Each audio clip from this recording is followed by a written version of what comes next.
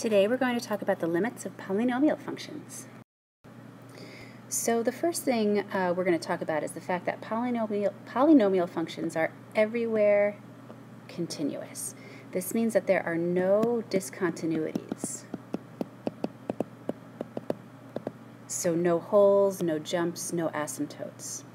So this is helpful when we're taking limits of polynomial functions.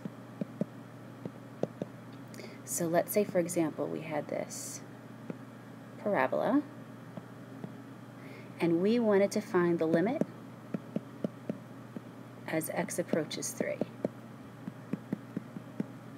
Now, we learned how to do this using the graph previously, and we can find that limit by following along and seeing what y value our function is getting closer to.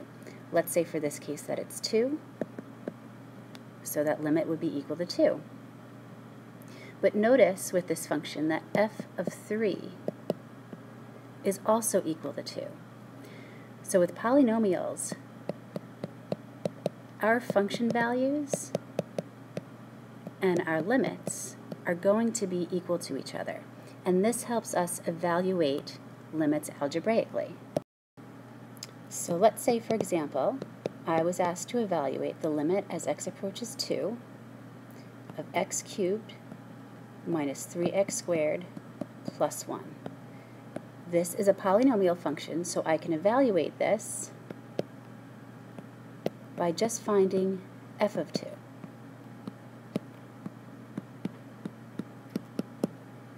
So we get 8 minus, let's see, that's 4 times 3.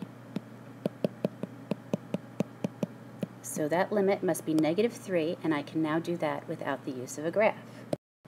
And here is our summary.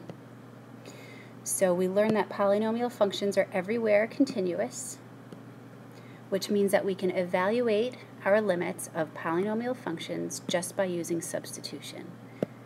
So symbolically, the limit as x approaches c will be equal to f of c with polynomial functions.